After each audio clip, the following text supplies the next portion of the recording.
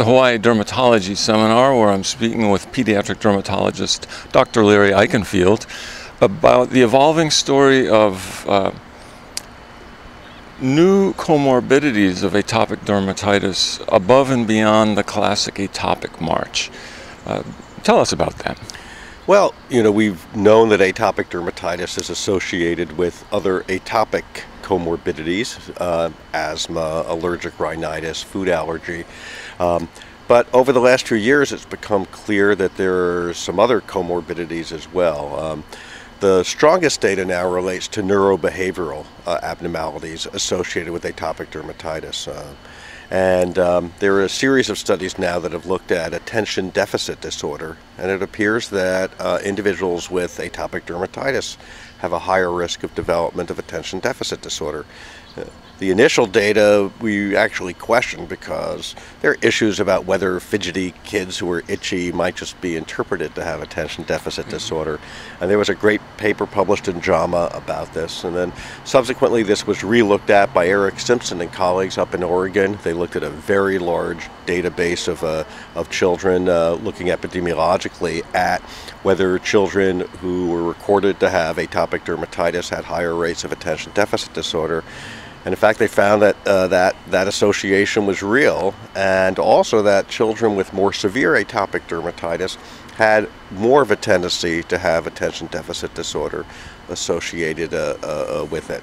So that's something that we have to deal with. There's also some evidence about other neurobehavioral issues.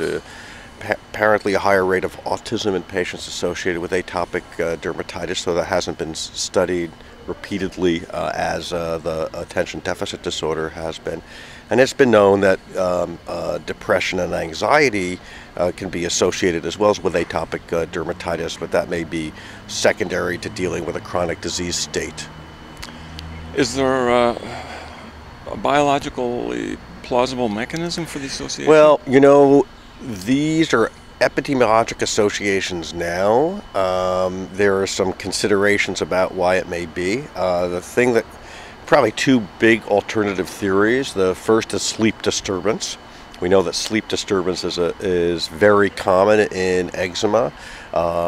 Patients are up scratching many times. It's something that in dealing with patients we hear that from families all the time, and that certainly can impact on the neural development.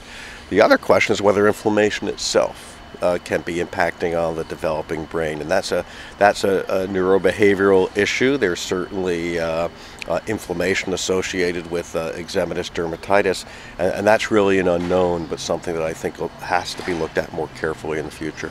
And for now, how are you using this new information in your own clinical practice? Well, I actually use it as yet another reason to try to have my patients and families, when it comes to pediatric eczema, treat the eczema to the degree that it doesn't impact on the individual and the family.